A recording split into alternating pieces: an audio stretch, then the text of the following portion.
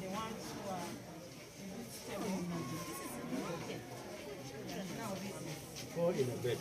And you realize that most of our beds are actually small. Yes, so packed. The numbers. Actually, we had preserved those 2 beds for the bigger children, but because of the crowding at this bed, because of the crowding, you find that the slightly older children will spill over. Okay? And then recently we are beginning to see that malaria is beginning to affect the older children more. So the children are usually between 5 to 12 years old, the ones who get severe malaria. This morning it wasn't there. It was reported in the report. The only blood group we had was AB and only B. So that I think that gone to a blood bank, there's no blood bank for whatever is there. This blood, that's why I'm saying let's go back and talk about prevention. No, but you see what you're talking about is future. Yes, yes. But here is the child now who needs blood.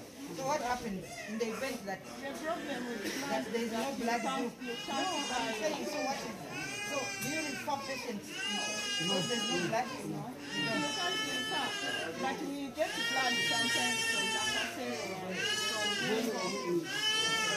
But you go there, the police that they are processing the blood bank. They are processing because the blood is not just given like that. They have also processes. Then you have to hold them. Find the request are waiting in the bank, waiting for delivery from the blood bank. This is the market. No, it is.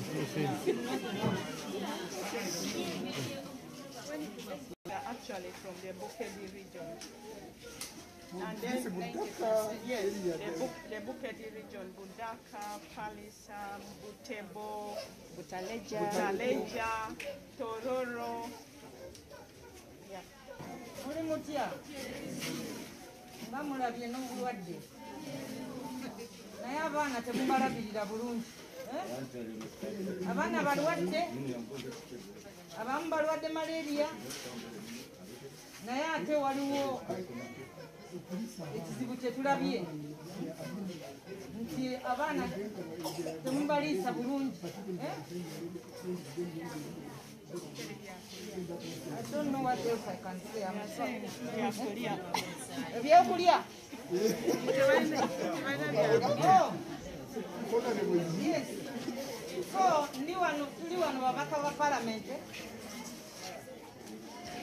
Abava etololo baliwa wano.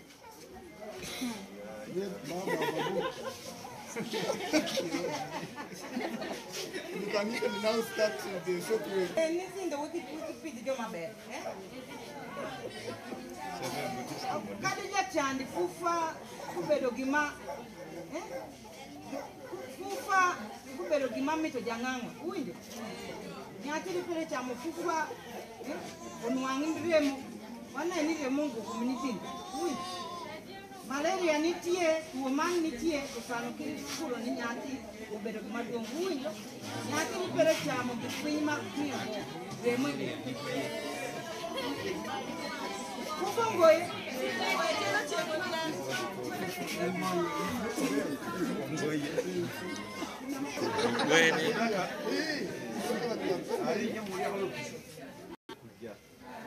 Kati omukulu ono member wa parliament ye mukulu wa kakiiko kano bamuyita Honorable Pendi ow'etololo ono munnaffe wekapturwa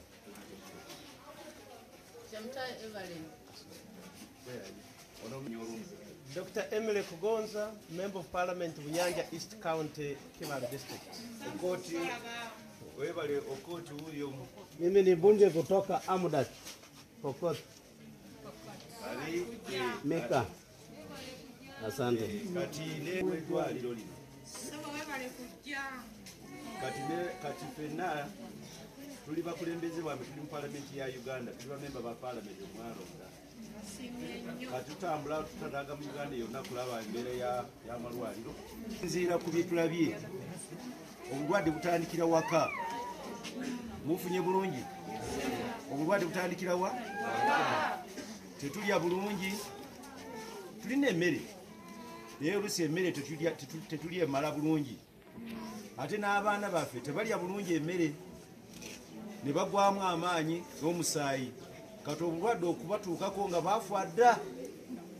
Mufunye? Kati ne gavumenti yabaawo n'obutimba. Maama ono ng'akyali minisita yabaawo obwensiri. Kati bwe tukola kukozesa ogoya omwenge n'okulabirira enkoko nimbye. Kati n'amayumba gennyini tulina okutema ebiti, katugambe ebiti ensiko. Owulira?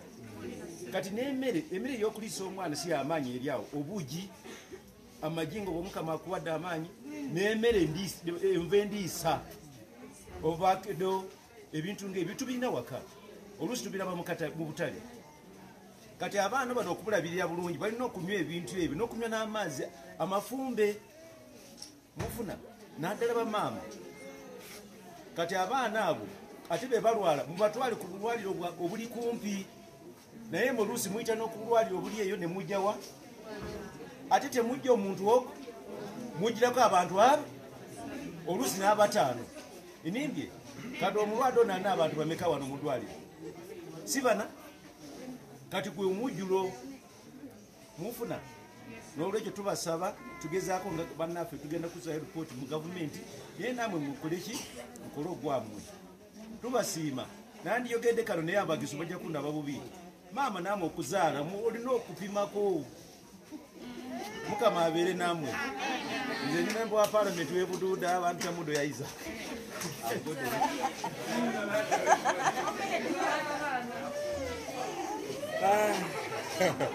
Kasero zezikikira abaana kati.